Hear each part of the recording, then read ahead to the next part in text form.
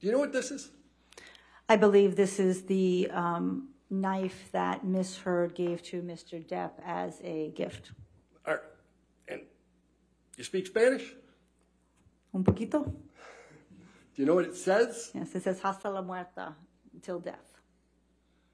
So a woman you suggest has characteristics of being afraid for her life, gives her intimate partner a large knife, which she has inscribed until death. That's your testimony? Well, there's context. Okay.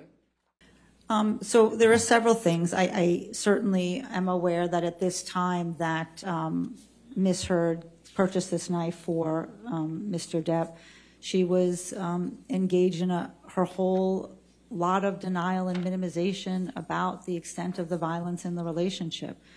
There is a notation in Dr. Bonnie Jacobs' notes about when Mr. Depp uttered this to her was around the discussions of the prenup, and he said, I don't want one because the only way out of this relationship is death.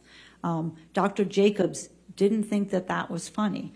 Ms. Heard was taking it like, oh, maybe it's endearing, maybe this is okay, but it was definitely a clinical cause of concern at the time that phraseology was used.